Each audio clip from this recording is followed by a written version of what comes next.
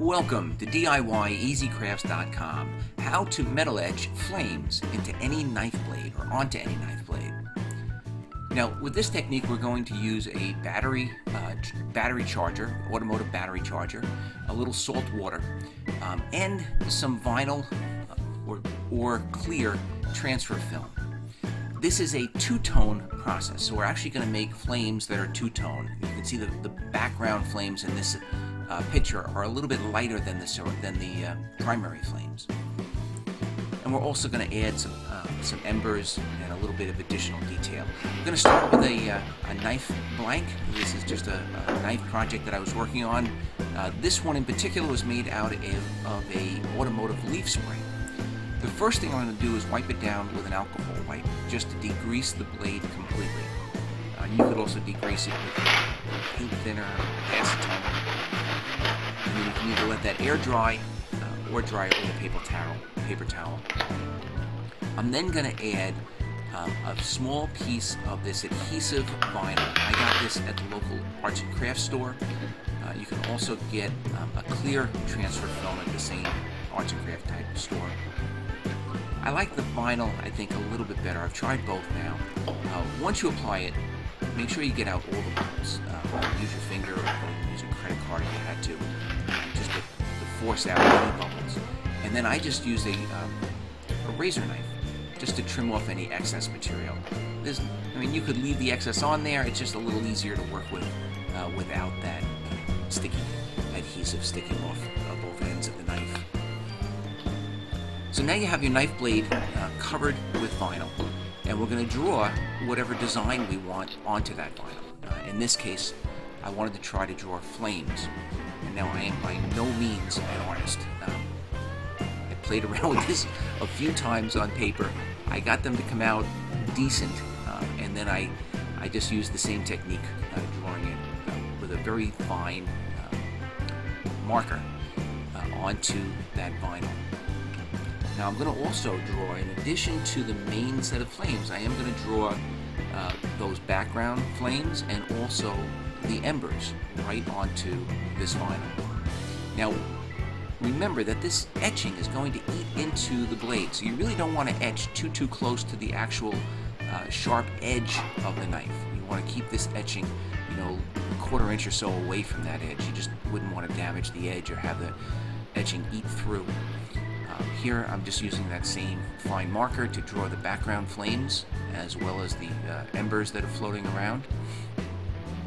And it's these background flames that when we remove the vinyl from the main set of flames, we're going to leave these background flames covered with vinyl until after the first etching. So those background flames will be etched for a shorter amount of time than the primary flames, and that's how you basically get the two-tone effect. Once the design is finished and you're happy with it, you can make mistakes, you can rub it out and redo it, etc. But once you're happy with the design, you're then going to use a pointy razor knife. You get an artist razor knife. It really is kind of important to make all of these lines have fluid curves. You don't really want any sharp edges or right angles on any of these cuts. I found it was kind of easier to start at the top of the flame and then just with a nice curved flow cut down towards the bottom.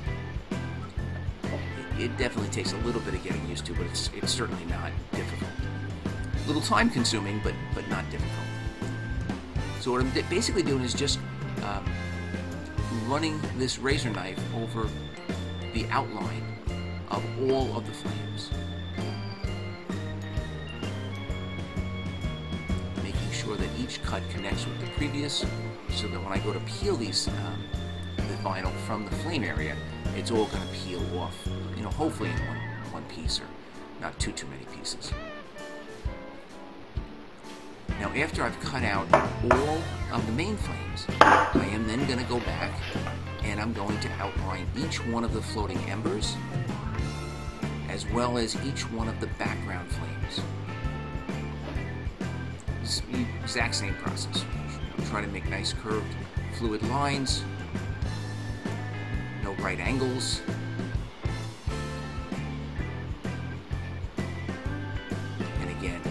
not rocket science, but it does take a little bit of time. Not difficult, but a little bit time consuming.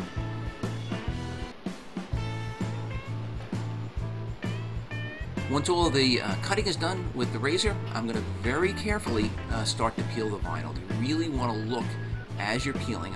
I'm using a small pair of tweezers. You could also use just the tip of the razor knife, to start the vinyl off, and then pick it off with your fingers. But you want to really keep an eye that you're not peeling anything that you don't want to peel. You want to make sure that all of the background flames, for example, stay in place. If you wanted some of those embers to be a little bit lighter in color, you'd want some of those embers to stay in place. And just work your way down the blade, removing all of the vinyl. So basically, during this etching process, which is an electrolysis-based etching process, any area that is exposed is going to get etched, and any area that's protected by the vinyl will remain shiny. Now, this particular knife blank, I had sanded it down to about a 1500 grit paper before I'm doing the etching. I also heat treated it before I did the etching. I didn't temper it yet, but I did heat treat it. In addition to the vinyl, I'm going to add a little bit extra detail with a paint pen, and these are also available at local arts and crafts. The particular tip on this one was way too thick, and I used the razor knife just to trim it down a little bit. I'll show you the results of this. We're just going to add a little bit extra detail to each one of the flames, just a couple lines on each one. This paint will also block the etching, so you'll end up with some additional shiny lines on your dark flames. Now, the etching process is done with an automotive battery charger, 12-volt charger. I've got mine on 50 amps. You could experiment with different amperage if you wanted to, but 50 happens to work nice. I've connected the positive clip to the knife, and I am on the negative clip. I've taken a piece of gauze and wrapped it up, and I'm dipping that into salt water. So I've got a quart container of water. I've probably put 6 tablespoons of salt into that, and I'm dipping that gauze, or moistening the gauze in the water, and then applying it to each section of the knife. You don't want that gauze to be completely saturated. You just want it to be damp. You don't want the water running over the edge of the knife. You want it to really stay on the section that you're etching.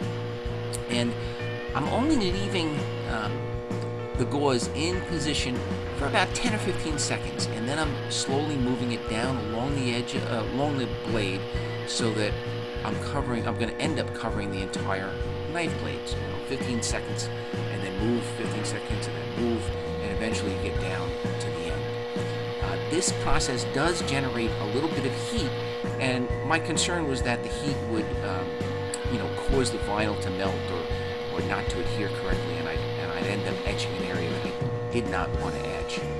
And anyway, that's the reason I'm only doing 10 or 15 seconds at each section. And then I'm going to go back and I'm going to do another 10 or 15 seconds on each section, just to get it a little bit deeper. I kind of wanted these flames to be kind of dark. Different material, you might have to etch for a different amount of time. This is an automotive spring steel. It's pretty tough stuff. So the main flames, each section is going to get etched for probably 20 to 30 seconds on the first go around. Then I'm going to peel all of the background flames and then etch again. So the background flames will get one run of 15 seconds, and the main set of flames will get a total of 3 runs of 15 seconds, a total about 45 seconds of etching per section. Now, when I'm done with the etching, I'm just going to moisten a paper towel and very, very lightly take a look at how the etching is going. So you wipe away all the dirt. You can run your finger along. You can feel that the etching is actually deep into the steel.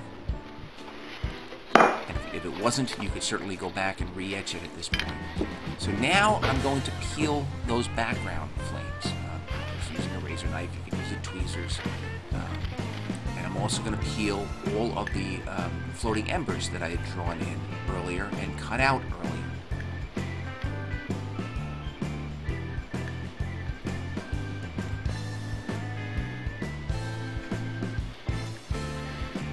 little bit time consuming, but the end result is really worthwhile. It's just a really neat process. You can see that the inside of this flame kind of lifted off. You can just push it back down again. You just want to make sure that anything that's supposed to be covered is covered. Now, if you happen to ruin a section, cut off a piece of vinyl that you're not supposed to cut off, you could certainly go back and fill it in either with vinyl or even with that paint pen. So there's this section. The background flames are now exposed, and I'm going to now re-etch the entire blade. So the main set of flames are going to get their final 10 or 15 second etching, and those background flames are going to get their first 10 or 15 second duration etching. And once you start doing this, it really does seem to go pretty quickly. Probably etch both sides of a knife very easily within an hour.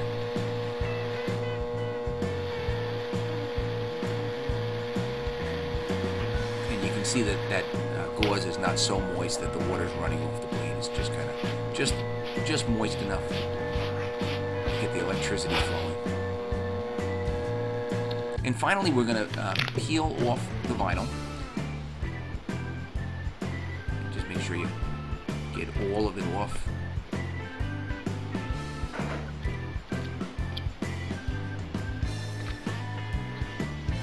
And that's going to expose the polished portions of the blade.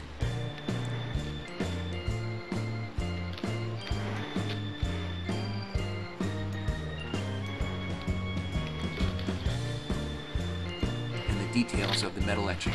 Now, I tempered the blade now, and then I came back and I'm going to polish off the tempering color with a 1500 grit paper, and that's going to give it its final polish, and it's also going to add a little bit more detail into the flames. It removes some of the black from the center of the flames, and it gives it a really nice two-tone look.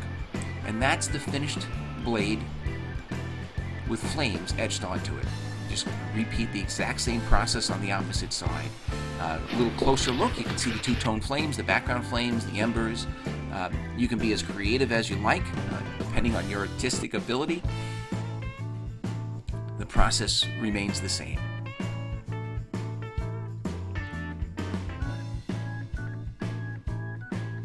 And here's the finished product. The finished knife. This one is made out of spring steel. I hope you enjoyed the video. Please check us out on the web at DIYEasyCrafts.com.